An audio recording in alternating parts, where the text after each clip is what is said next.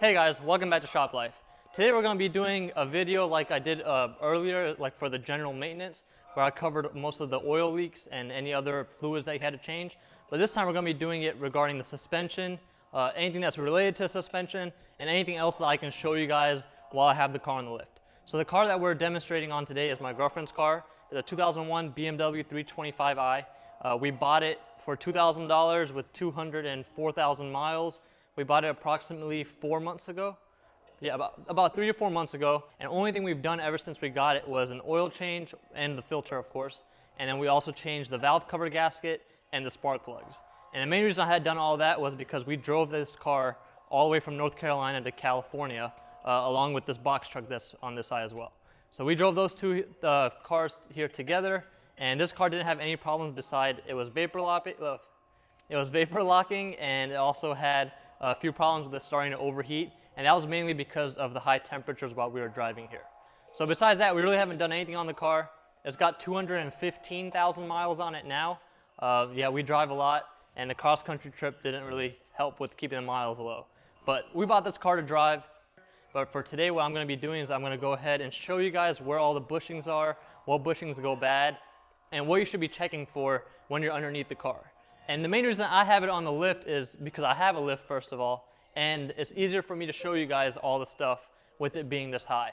You can do everything that I'm about to show you guys, even having to replace them if you're going to do it yourself. You can do all this with just jack stands and a jack, as long as you have some kind of solid ground. So let's go and get started.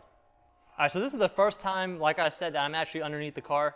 I did have it on ramps to do the oil change, but besides that, I really haven't seen underneath this car. So let's go ahead and dive into it. So this right here is the front of the car. As you can see, I already have done the electric fan conversion on, and that was just so that way if I had to do anything while we were driving cross country, it would be easier for me to just remove the Torx bolts to pull the electric fan out rather than having to deal with the fan clutch tool. So this is an automatic. So let's go ahead and continue on. We have the sway bar right here, and as you can see, I have a couple of oil leaks going on over here. I'm pretty sure the oil filter housing might be leaking, as well as the oil pan gasket. Especially with this kind of mileage, most of all the oil leaks are occurring right now. So this is the power steering rack right here, and this is where you'll have some play in your steering and even some knocking if you're going over bumps, and that's because of the tie rods. So the inner tie rod goes straight into the rack, and this is right here, and then the outer tie rod, threads. The outer tie rod threads onto the inner tie rod. So the outer tie rod, the easiest way to check is to actually look on the steering knuckle itself, and there's a bushing, well, it's a ball joint pretty much, that's in between this nut and the steering knuckle where it attaches. So what you could do, if you have a pry bar, you could pry on it if you're trying to track down some kind of noise. This one is not bad, even the boot is not that cracked or anything, so this one's still okay. For the inner tie rod, what you would have to do is you have to remove this boot and also remove, well, you can probably do it without removing this outer tie rod, but just remove this and check for play. It's going to have a little bit of play, that's normal, but if it's doing a lot, if it's moving a lot, that means you need to replace that as well. And that same goes on this side as well. Now we have the control arm itself. So the control arm has two ball joints, and then it has a control arm bushing. So one ball joint goes to the steering knuckle, and the other ball joint goes to the subframe itself. And both of those ball joints, if you have a stock control arm, they are not serviceable, so you would have to replace the whole control arm. And then the bushing goes right here underneath this metal plate, and this bushing is also fine. If it wasn't, what you could do is you can grab the wheel and wiggle it back and forth at 9 and 3. Try to wiggle it, and if it moves around, that means that the control arm bushing is bad. Another test you can do is without jacking it up, you can drive the car very slowly on just some even ground and then have someone outside watch while you step on the brake. And if you're stepping on the brake and the wheel is moving side to side, well, if you're looking at it from sideways, if the wheel is moving this way back and forth, that means your control arm bushing is bad. And that will cause you to have play in the steering while you're driving. You're also going to have vibrations, and you're going to have a lot of knocking when you're driving down the road and going over bumps. Another thing that will cause knocking in the front, or clunking as you might want to call it, is the sway bar link. So a sway bar link attaches this sway bar to the actual strut assembly, and if this one has a bad ball joint, then it's going to be knocking whenever you go slowly over bumps. And this can also cause a little bit of vibration in the steering as well. And you also have this sway bar bushing itself. This is what attaches the sway bar to the chassis, and it's held in with these two 13mm nuts and this metal clamp. So this bushing, if it goes bad, you're also going to have knocking. And what usually happens if you try to update these arms, so you can get like Turner Motorsports sway bars, and what they do is they make your handling a little bit better. But when you do that, you also end up putting more stress on these mounts, and the mounts tend to tear out from right here. And if that does happen, you can just drill out all these spot welds and replace that section. But if you're just going to have a stock sway bar, you really don't have to worry about that. So let's continue going further down. What you're going to see next is, this is not really the suspension related, but since I'm down here, I'm going to go ahead and show you guys. Let me grab the light. All right, so what I'm showing you guys right now is the engine mount, which is right here. And pretty much what happens is the engine mount, when it goes bad, whenever you're idling, you're going to have a vibration in the cabin. When you're at a stoplight, you'll feel the car shaking a little bit. Not like a misfire, but more like a vibration. And if you turn your AC on, it's going to get worse. And that means that your engine mounts are bad. And to change those, you have to lift the engine up off of the subframe, and you have to undo both mounts and replace them. You got to have at least 6 to 7 inches of clearance to get them out. So you can use some kind of engine hoist to lift up the engine from the actual engine bay itself, or they actually make a bar where even Harbor Freight sells it, that attaches to the top fender rails, and you just chain the engine onto there, and it will lift up the engine without having to use a hoist or anything, and you can take the whole subframe off. If you're going to be doing the engine mounts or anything that requires taking the subframe off, I highly suggest you replace all your suspension components, because that's the easiest time to do it. The components are really not that expensive if you're going to try to stay with stock and OEM like. If you're going to go performance, of course they're going to be a little bit more expensive, but stock stuff, I mean, you can get the whole suspension kit, control arms, tie rods, inner tie rods, control arm bushings, the engine mounts, and even the sway bar links and all that, probably for around like $600 to $700 for just stock stuff. And I mean, it's going to be aftermarket, but it's going to be stock quality. So it's nothing like polyurethane bushings or nothing like that, just stock rubber components. But yeah, so those were the engine mounts. Let's go ahead and keep going further back. Now what we have here is the transmission. The transmission also has mounts. They're rubber mounts from factory. And these, you really won't feel any kind of vibration with it. But if you're going to be doing the engine mounts, I suggest you do the transmission mounts as well. A quick and easy way to check if they're bad, if they're sagging a lot, or if they have any like tears and they're like sheared off, because that tends to happen as well, especially if your car's been in a wreck. That can happen with any kind of front end or rear end collision. So that's the transmission mounts. Now we have the guibo, which the drive shaft attaches to, and that attaches to the transmission. So this is the guibo, and without taking the exhaust off or this heat shield, you should be able to see if it's cracked and if it has any kind of hairs sticking out. If it has hair sticking out, that means it's too far gone and you need to replace it right away. And another thing that will tell you that is when you're driving at highway speeds or even at low speeds, you'll hear like a little clunking coming from the middle of the car, or you'll feel some kind of vibration when you're going at like about 45 and up. You'll feel some vibrations. So that could be your guibo, or it could be your center support bearing, which is in the middle of the drive shaft. In order for me to show that, I have to take off this exhaust and this heat shield, but it's probably about right here, and that pretty much centers the drive shaft, and it's like a circular bushing. That way it centers it and it makes sure there's no wobble in it. The drive shaft also has problems with the U-joint, which is all the way in the back, which we're going to next. So here's the U-joint right here.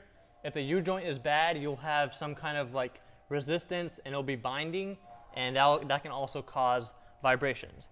So you can actually have the back half of the drive shaft rebuilt by like a rebuilder, but with that, you can't really just take it to anybody, because a lot of people really don't know what they're doing.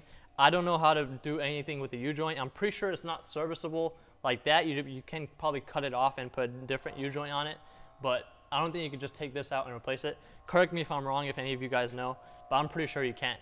But the center support bearing and the guibo, that's another part of the drive shaft that you should service as soon as you feel any kind of vibration that's not related to the front suspension. Now that we're in the back of the car, we have the whole rear suspension assembly. So right here we have the camber arms right here, And we have the trailing arms right here. So here's a trailing arm bushing, one of them that goes bad. And when this goes bad, you'll have toe wear on your tires, and you'll have trouble aligning them because they just won't align right. And then whenever you step, like accelerate really, really hard, you'll feel the back of the car trying to turn whichever way the trailing arm bushing is bad. So if that happens, that means you need to replace those. And whenever you're dealing with anything on the rear suspension, what I suggest is if one thing is bad, it's time to pretty much just do it all, because it's going to be a lot easier for you to take off this whole suspension, the rear suspension, with the differential and all of that, and just replace everything all at once, especially if you plan on keeping the car. So this right here is the drive shaft, and the drive shaft has the bushing, which is known for the clunk. So whenever you put the car, if it's automatic, if you put it in reverse, or if you put it into drive, you'll hear a clunk, like almost like a thud that comes from the back of the car. And that's almost common on all E46s. And sometimes even replacing the drive shaft bushings won't get rid of it. But if you replace the bushings, you're going to have more life out of your guibo and your center support bearing, because the drive shaft won't be moving around whenever you're going and switching between gears. So whenever you do the drive shaft, I suggest you go ahead and replace the subframe bushings, which are right here. There's 4 of them. They're actually in the subframe carrier itself, which means that you have to pull the whole subframe off. I know you can do it by just lowering it a couple inches, but that's just a lot more hard work than just pulling it off and doing it. So there's the other 2 on this side, one right here and one right here. So the back 2 mounts are bolted in, and the front 2 mounts have nuts. So there's actually a bolt that goes all the way through the chassis, and that also tends to tear out. That's what the famous subframe tears are about, and I'll show you guys how to pretty much diagnose that on a separate video. I mean, the easiest way to diagnose it is to pull everything off, of course. That way you can get an actual good look and see how bad if it is torn. Most of these are not going to be torn unless they're early models, so like 99, 2000. They have the most problems, and especially if the car is driven hard, it increases the chances of the subframe tearing out. What you can do is you can reinforce it. If you're going to be doing your rear suspension, might as well get the reinforcement plates. You do not have to get them welded in. You can actually epoxy them in, and that you could do at home even if you don't know how to weld or whatever. You just get the epoxy, and you just epoxy all the plates in, and then you're good to go.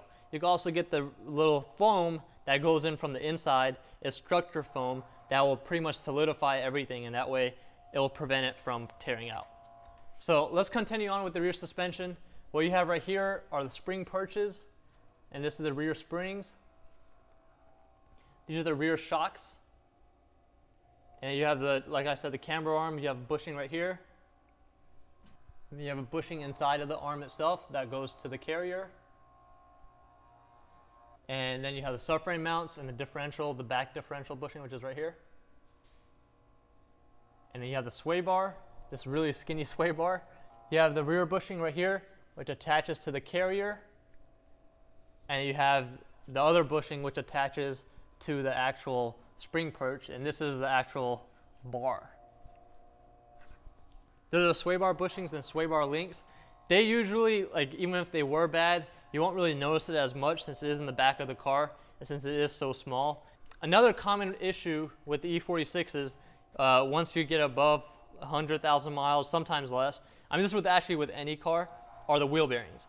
So the wheel bearings, whenever they go bad, you're going to have more resistance for the car to push forward, and you're going to hear like a noise when you're going at slow speeds with your radio off. Even if you have your windows down, you'll hear like a bearing noise that's like you could tell that there's something wrong. And that could be the rear bushings, the rear bearings, or even the front wheel bearings. The front wheel bearings are easy to replace because they're just bolted in, and then you can just use a slide hammer and pull them out. The rear wheel bearings, they tend to be a pain because you have to remove the axle, and depending on where you live, sometimes the axle welds itself to the hub because of rust and whatnot. And if that happens, your only way to get it off is to use a really big hammer or take it to a shop and have them press it out. For that, if you're living in one of the northern areas where they salt their roads a lot and stuff, I highly suggest you get a shop to do your rear wheel bearings, because that's just going to save you a lot of time and hassle. So that's pretty much it for the suspension wise. that I'm pretty much covered most of the basics of the suspension, where all the bushings are, and what usually tends to go bad. If you guys have any questions, feel free to leave a comment down below. If I missed anything, you guys also comment that down below and I'll add it to the description or whatever. One other thing, the E46 that you have, if it has over 80 to 90,000 miles, even if your suspension feels good, I suggest that at least you check everything out, make sure everything is good. It's better to catch some things and replace them before they go bad. If one of your bushings is bad, it's gonna cause other items to fail prematurely as well. So you wanna make sure everything's in tip-top condition. And the main thing that's overlooked usually is the struts and the shocks. I've seen some fail as early as 50,000 miles. So I suggest you pretty much just change them every 60 to 70K. And you can also get coilovers, lowering springs. If you get lowering springs, you have to get aftermarket performance struts and shocks as well. So keep that in mind. And that's it for this video, guys. Stay tuned for the next video, and thanks for watching.